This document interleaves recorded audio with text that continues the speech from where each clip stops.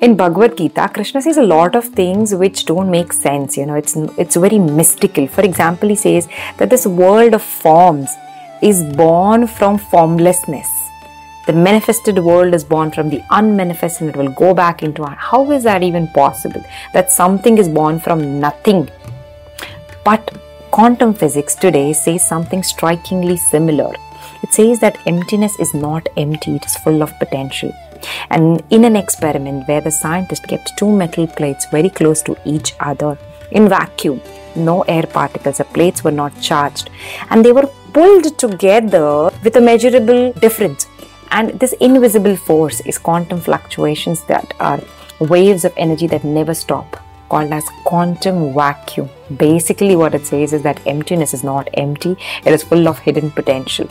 So now when Krishna says that the unmanifested world is manifesting this world, that the forms are coming from formlessness, kind of starts making sense, doesn't it? Think about it. Hari Om.